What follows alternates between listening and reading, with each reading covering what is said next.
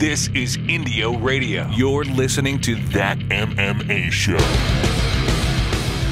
Gotta love it. This is Jeremy with Full Contact Fighter TV and That MMA Show on Indio Radio, and I am here with Dave the Caveman Rickels. Dave, how was that fight tonight? Man, it felt glorious, man, electric. That crowd went insane when I went out, and I'm the type of fighter, I thrive off the energy, and it felt great to be in my hometown and get such an awesome win, right here in town, man.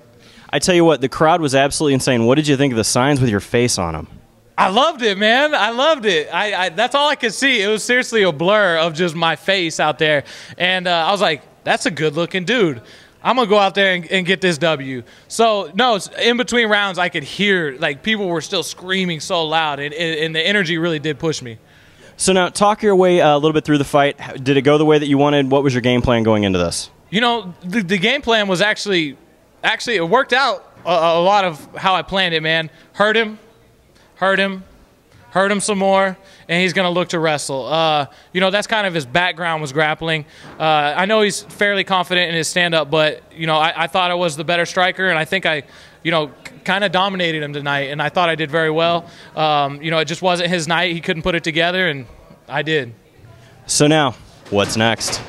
I'm going to go drink some whiskey and then pass out, wake up, go to Florida, soak in some sunshine, and then get right back on training and make my way back up the ranks, because this is the road to redemption for Caveman. I didn't get to show my skills in the last fight with Chandler, and I've got a vendetta for him. So whoever's next is cool with me. I know I got to climb the ranks, and I'm not afraid to do so. All right, guys. Dave Rickels, thank you so much. Thanks, guys.